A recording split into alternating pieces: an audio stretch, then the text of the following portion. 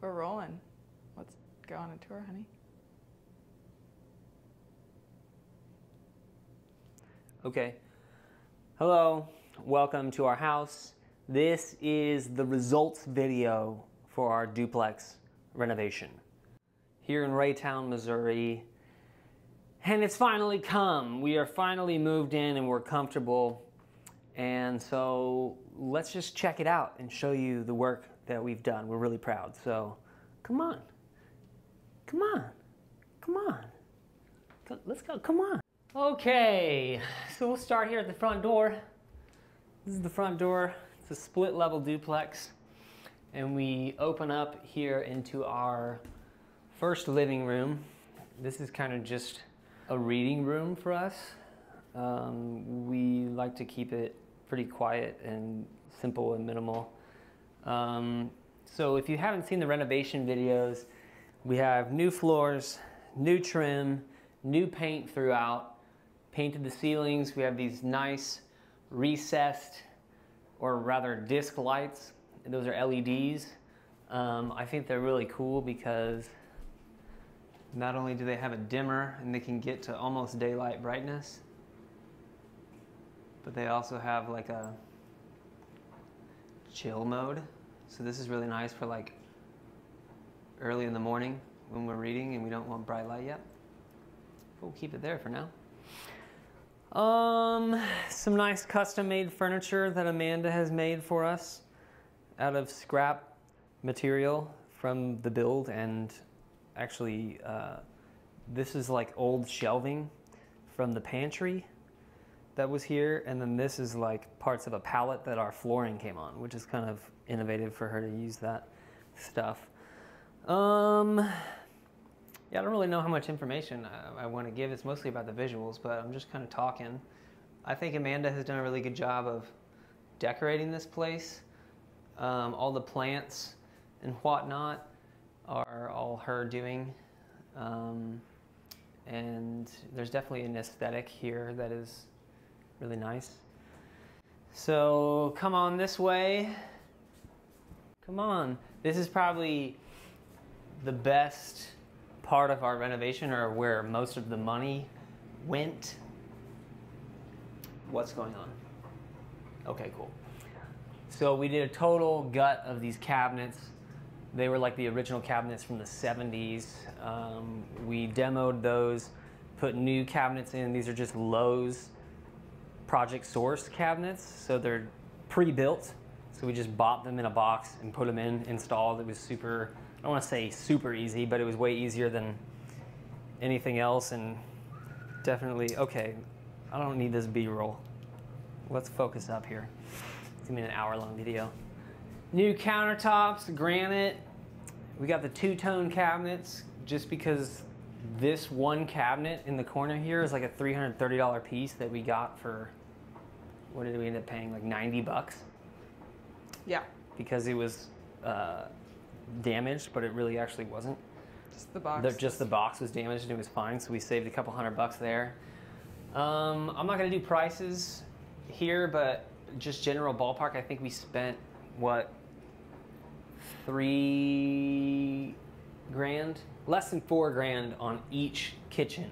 So both sides, each one, with the countertop, cabinets, and all that. I think it was like four grand or less. We got our floating shelves. All these appliances were here. We bought the microwave and the dishwasher. That's not important. We did the backsplash, so that was all us. But we did all of this work ourselves, other than the plumbing. We got new plumbing for our supply lines underneath the sink because it was a mess. And then of course, this is where the carpet was. The tile over carpet was this floor. So we have these nice, fresh, seamless, so no transitions in any of the rooms, which I think is really classy. It made it a little more complicated to install, but it just makes the whole space seem bigger. So, oh, this is the, let's show them the pantry. Oh, yeah. So this is Amanda's pantry deconstruction that we did.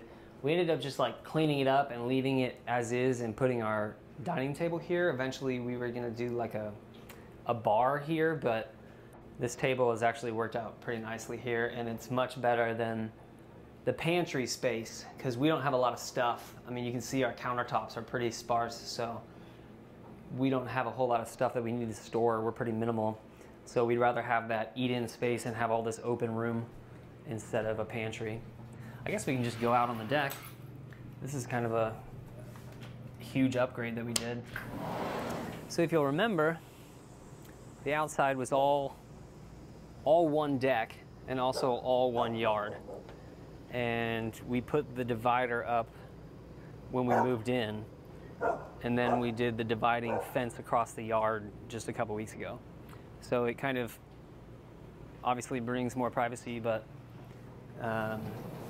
also just makes the backyard a little more practical. Having all that space is kind of a little bit intimidating how vast it is. So like sectioning it off makes it feel a little more cozy. Just closet, nothing exciting to see there. Closet. So here's the bedroom, and I really think our bedroom vibe is quite nice. It's super simple. We don't have a lot of decorations or anything. It's really neutral and just peaceful and quiet. There's not a lot of stuff. So like energetically, it's very calm. And all we do in here is sleep and fornicate. So pretty single-use space. We don't watch TV or play on our phones really in here. It's kind of a sacred space. And we want to keep it that way. We put these cute little fans in here. Look how small this fan is. It's like the smallest ceiling fan. So before there was nothing. There was no light, no fan whatsoever. It was just this light for the closet, which we have just turned into a red light that we can use like before going to bed, which is really nice. You don't really need to see into our closet. We put the same doors here. We got a new track. You can see how tidy our closet is. We're pretty minimal. Try and keep it neat, clutter-free. I can't recommend that lifestyle more. If things stress you out, which you might not realize they do, but they do. The bathroom, this is the primary bathroom, and we didn't do a whole lot. We didn't do anything to the tub. So the tub is still original. But here, I want to show you this. So in the renovation video, I talked about we had all this subfloor here that was damaged by water, and I had to do all that, tearing all that out and replacing this drywall here. We found out the reason was because the shower, whenever water would drip down this wall, it would all run down to this plane here, the top of the tub, and this top of the tub is slanted in a way that all of this water would just dump over this corner here. I don't know if you, can you see that? Mm-hmm. Oh, okay. And it would just pool up right here, and that was definitely the problem. We found that out the week after we moved in, when we saw a puddle of water here, and we're like, that's where all the water damage was, so it wasn't fixed, it just kept doing it. So we put these dams here. We have like a silicone dam here, and then these corner guards, and so far that's worked out. Brand new toilets. We're the only ones that have shit in here, and that's a really nice peace of mind. We got a bidet, first time ever, so our sphincters are squeaky clean, and that's how I like them. So, new vanity. There's a story behind this vanity. We bought one on sale, and it was extremely damaged, and it was kind of a hassle to return it because this thing's heavy as shit. So I don't even know what happened, but we ended up getting some discount even further because of the trouble that it cost. Like, we had to get them to come pick it up, and then we had to go pick up another one, which just took more time, but we ended up saving some money there. There was like a $500 vanity that I ended up getting for $98 all in. Mm-hmm. And then we got this. And some hard work. We got a lot of our, what are these called? I mean, this is a faucet, but I'm talking about fixtures. Fixtures. Are like fixtures we replaced throughout the house. So we have these nice, what is this color? Delta Champagne Gold. Champagne Gold, which really looks nice with the black. Yeah, accents. And I got the whole set, the faucet, the towel rack, the towel ring, and the... All matching. toilet paper holder, I think for $100. Yeah, and this is like probably like a $400 or $500 kit. So Yeah. we got that on Facebook Marketplace. Same with the kitchen faucet. That's like a $200 or $300 faucet that we got like 3 for or 4 that I got like, for 100. Yeah, something like that. So a lot of savings there. Nothing else. We got new fart fans in the bathrooms throughout the property. This is my favorite. Red light. Oh yeah, we're really big on the red lights for nighttime and not stressing our eyes out in the wee hours of the morning and night. It's good for your circadian rhythm. We're very circadian rhythm oriented here, sleeping with the moon and waking with the sun, if you will. This is my office space. And if you haven't seen the video of me painting this mural, please go check that out. We are not DIY people on this channel. This is my art channel. So come for the DIY, stay for the art.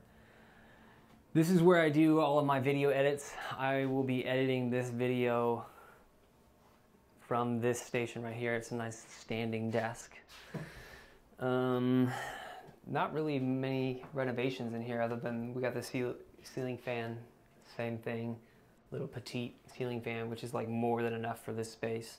This is where I do my daily drawings. This is kind of just sacred space. This is just for drawing. This is just for video work, editing, and doing business. So I'm not like painting on the same surface that I'm drawing or editing on and all that stuff. So it's really nice to have this room how it's supposed to be. Got the soundproofing, so I do voiceover work. Same with the soundproofing on that wall. Here's where I keep all my to-be painted canvas. And I also have my canvas work in there. So it's really nice to have a full closet dedicated to all my art materials and tech gear and stuff like that. That's really nice to have all of this here at home. Do some pull-ups. Yeah, fuck yeah, here we go. Oh, baby, yeah. Okay, come on, let's go, come on. We got one more room to show you, and it's the basement. Can we pause at this lovely guy? Yeah, did you show them the painting in the office?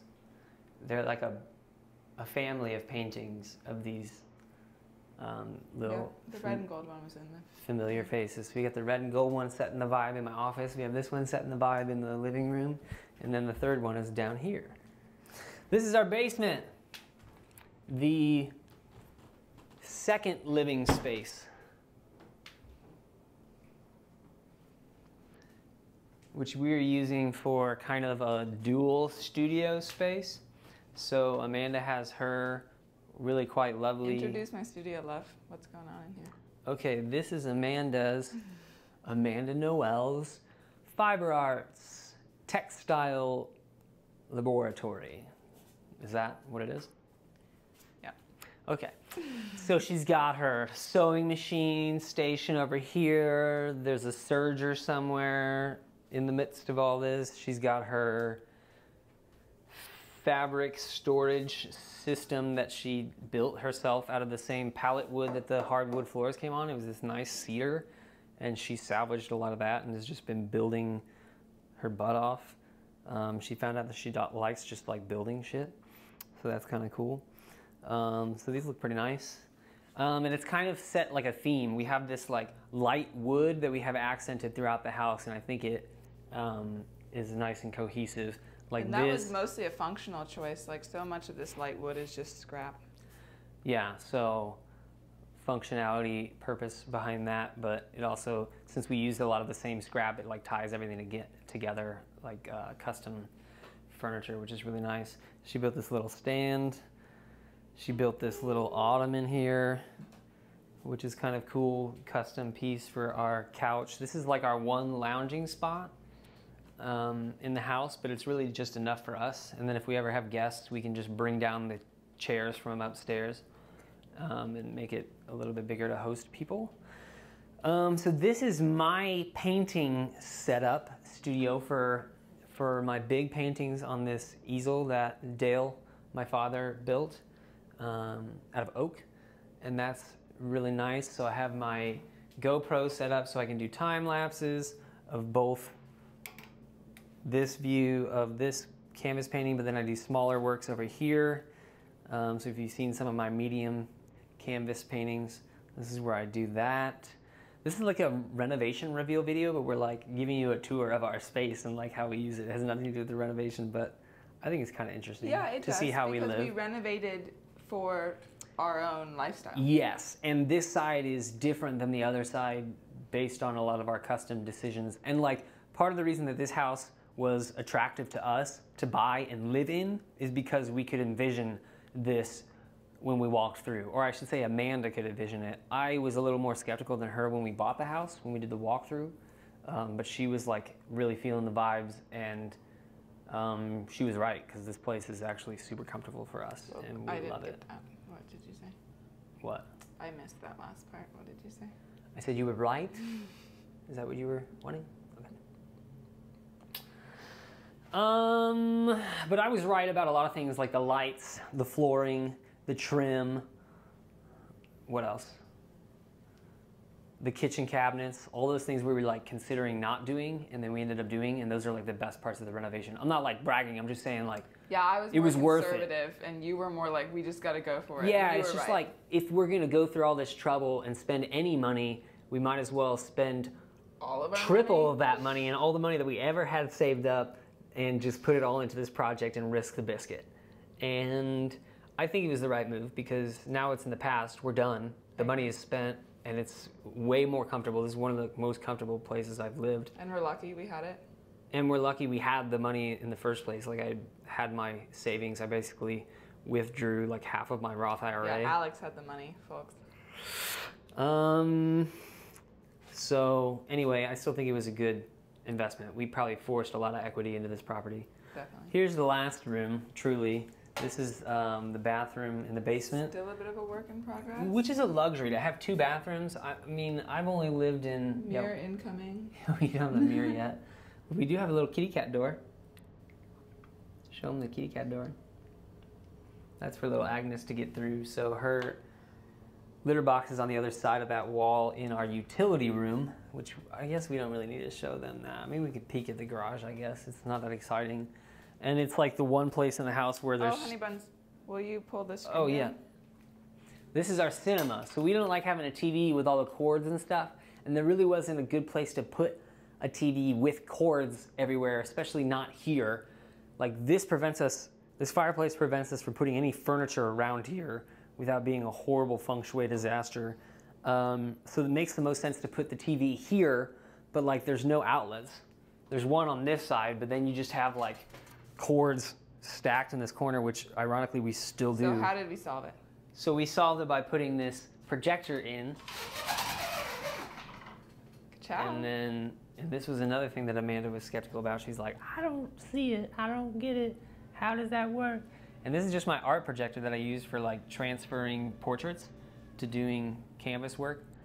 And I just set it up here and it works decently well. I mean, it's not the best thing in the world, but it looks super light here because we have these lights on blast, but once you turn it off, mostly watch in the evening, close blinds, turn lights off. Yeah, I mean, there's only one big window in here, so it's not like a ton of light dumping in, but it's pretty nice. And these are the same lights that are in the upstairs, so they have like the dimming effect and all that.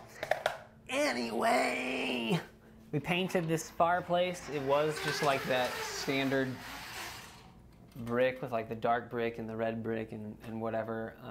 We just painted it like this. It's a little more modern. Repurposed shelving from the pantry. Some really pretty wood. Let's look at the stairs. Show them the stairs.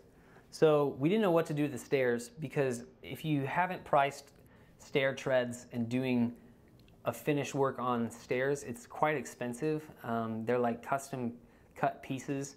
Even the vinyl matching LVP treads and bull noses that you have to put on stairs are super expensive. It would have cost us like another $1,000 to do each staircase on both units, because previously it was just carpeted over, right? If you saw the demo videos, all carpeted.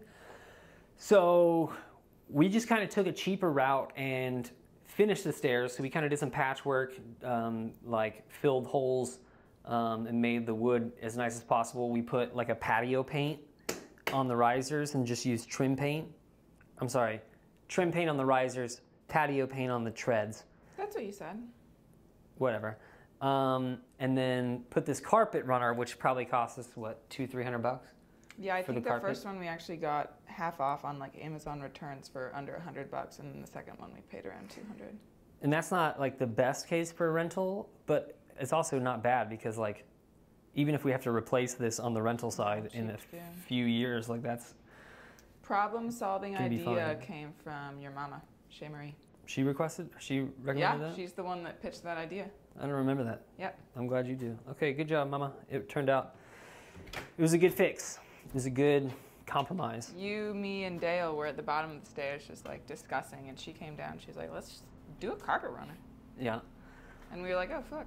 So this is our very disorganized garage that still needs work. I want it to be able to be like a functional kind of wood shop where like this table can be used if we need to like build anything, or even just like constructing canvas or priming canvas, gessoing canvas, that I can just have stuff set up out here. So I don't want it to be like 100% storage, but the plan is to build like some shelves over there, get the ladders up off the ground, have somewhere for my bike. This is my paint storage. All of this wall is just paint. So we got the spray paints over there, we got the house paints on the right, we have 5-gallon buckets, we've got some art inventory up there for all the art that people haven't bought, and then like my sprayers and stuff. So Do you want to do a peek in the laundry oh utility yeah, I guess we litter can room? show them the other side of the cat door. This is just a basic utility room. It's nothing fancy, but it was nice to utilize that space for the cat. Do some Christmas storage. That's all of our Christmas decorations. There's where the cat poops, and it goes through that little door. And she sprints out of that door. Every time she takes a shit, it's like she's embarrassed. She's like ashamed that she took a shit, so she'll just sprint through the door and run up the stairs and scratch on her post. So that's kind of funny. I think she's light and she has a new energy. That's probably what it is. Drop the load. She's been unloaded. Okay, that's pretty much it.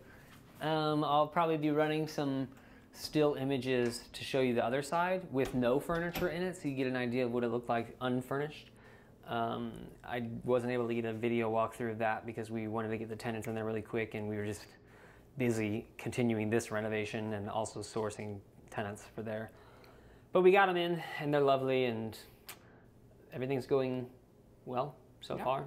So maybe we'll do an update in the future and tell you kind of more finances about it. Probably not though, knowing me and how on top of the ball I am with these videos. I don't even keep up to date with my art stuff, so this is all extra. So you're welcome for even showing you our house. Be grateful. Okay, see you next time. Oh, God. Jerked away. All right, here we are on the rental side. This is the left side of our duplex. We're gonna do some before videos, and I just have some after still images to compare. So this isn't gonna be the most sexy reveal video here, but this is what it looks like. That's the main living room. Same lights on that side that we put on our side with the dimmers and all that. That's what the inside of the closets look like.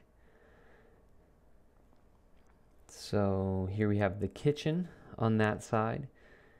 And if you'll notice, the features that we chose for the rental side and our side are a little different. We had black accents. On their side, we used the silver, the stainless look.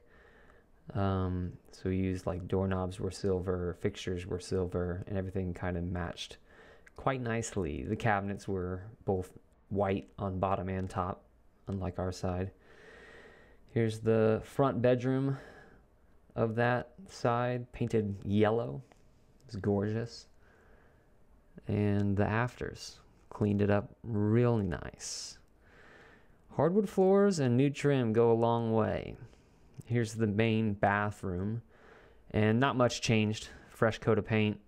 The vanity stayed. We did do new fixtures like the racks and the lights. So this is the primary bedroom. Remember that headboard back there that I took off? Here's what it looks like. Can't even tell it was there. It's a fresh new wall, baby. So that's pretty cool. Going downstairs. Hello, parents. Here's the basement on that side. And here's what it looks like after we were done. Speaking of my parents, shout out to my parents for helping with this renovation, especially my dad. He was a pivotal part in our renovation process, and I appreciate all your help, Daddy. Thank you. And that's it. Thanks for watching.